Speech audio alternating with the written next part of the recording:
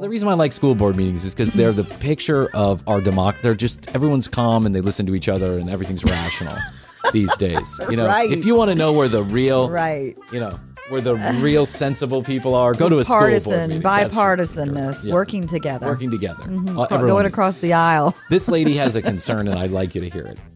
Hi, Lisa. Welcome. Hi. Merry Christmas. See, so far, everybody's being super polite with each other, don't you think? Seems cordial. It seems cordial. Okay. Oh, hold on one second. I'm going to read. Hi, Lisa. Welcome. Hi. Merry Christmas. Merry Christmas to you. I have a speech prepared to read regarding the Test to Stay program. And uh-oh. When Lisa's got a speech prepared, you know shit's about to go down. The test speech. Lisa, champion of all things good.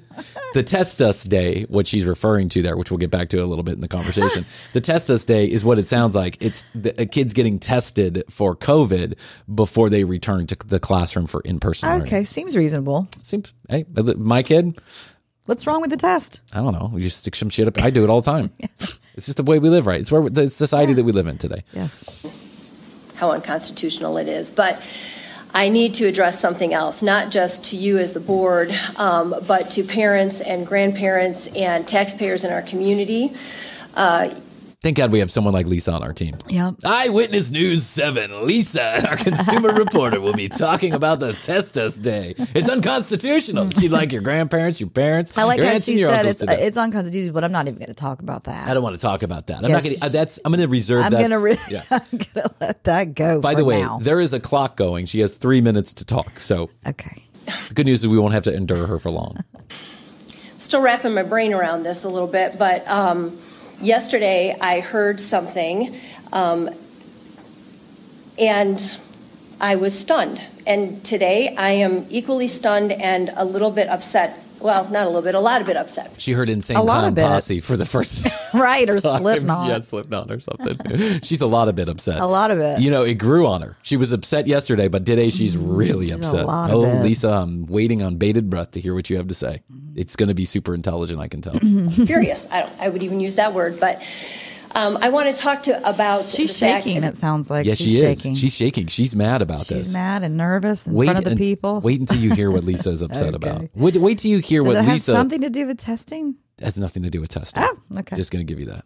And I know this is going on nationwide, so it is not just for this board, but our community. This is an epidemic. She wants you to know this is going on nationwide. She Everywhere. knows it. She's done an investigation. Mm-hmm. He needs to understand that the agenda that is being pushed through our schools is just my opinion. But just her opinion, but she needs everybody to know. Yes. She's done an investigation, but it's just her opinion. Somewhat nefarious when it comes to some of the activities. So let's talk about furries. Nefarious furries?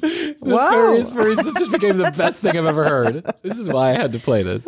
Nefarious furries. Okay. It's an epidemic nationwide. She's mad. She's more mad today than she was yesterday. Just wanted to let you know. A lot of bit. It was addressed by a child a couple months ago that they are put in an environment where there are kids that identify as a furry, a cat or a dog, whatever. And that's not what a furry is, by the way. They don't identify as a cat or a dog. They dress up like a cat or a dog, or typically comic book characters. At least you got to get your investigation straight here before you take it to the mainstream media. So yesterday I heard that at least one of our schools in our town has in one of the unisex bathrooms, a litter box.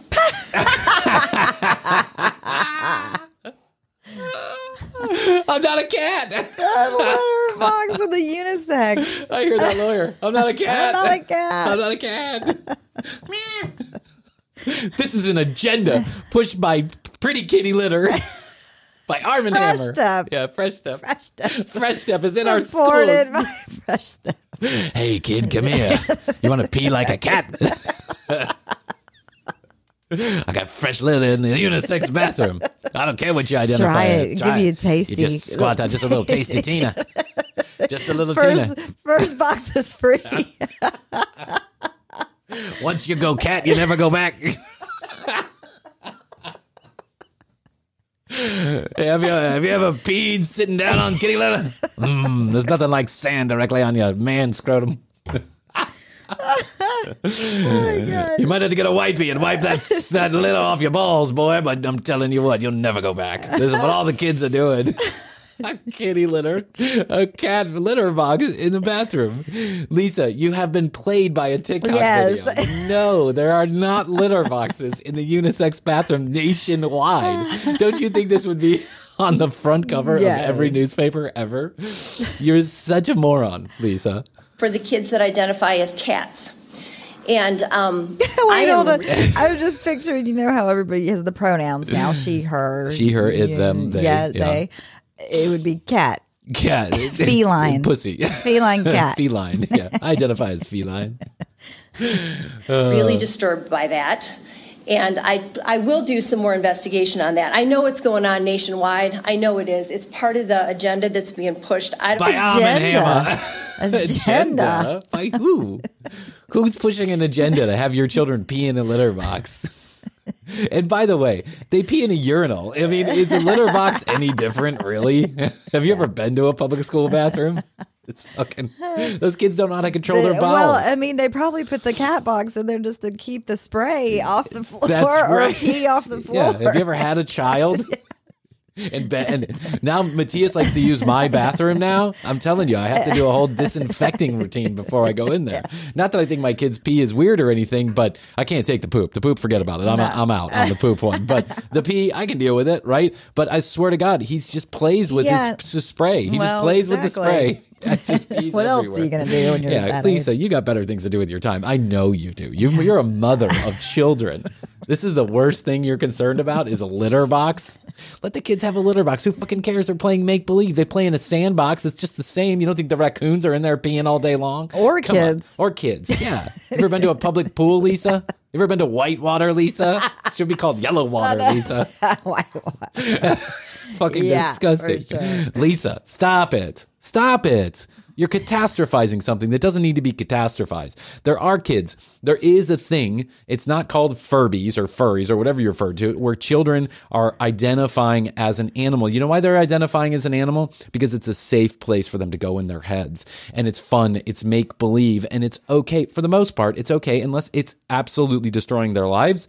Let them have their make-believe. The world is such a serious fucking place because of dumb shits like you. True. Because of dumb shits like you. Standing up in front of a school board meeting, wasting precious fucking time when you could be talking about how you make education better, how we pay teachers more, how we get children more educated, and you're standing up there talking about a litter box that never existed in the first place. And even if it did, who fucking cares? Let the kids play make-believe.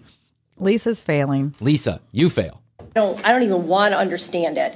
But I think that people need to be aware of it because I am really upset. That's the problem, Lisa. You don't want to understand it. You don't want to understand what's going on with your children, so you would rather just throw some obnoxious and obsequious bullshit out there and try and get people all riled up and upset. You would rather fight the good social fight.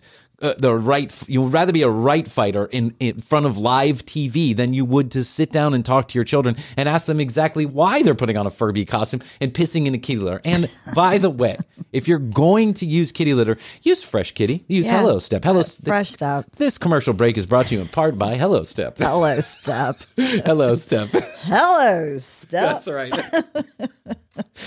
Yeah, are your kids peeing everywhere? Kids ages K through 9.